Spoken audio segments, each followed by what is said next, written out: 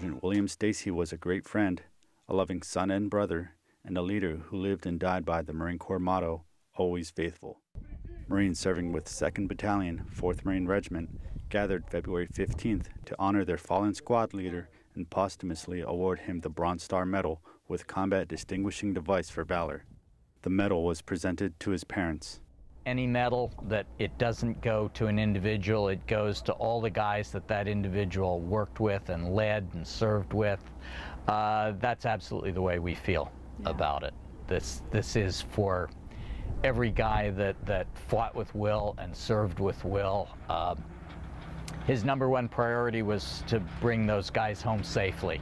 On his final deployment to Helmand Province, Afghanistan, Stacey led his Marines through numerous combat engagements with the enemy. The award citation specifically details one incident where Stacey exemplified bravery. He personally moved 200 meters over exposed ground and under enemy fire so his squad could achieve fire superiority.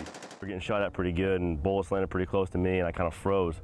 And I think, a lot of us did at that point. And he was the guy that just kind of, he kept calm like he always does. And he got up and he looked right at me and he goes, "Otterson," and he goes, "We're moving, let's go."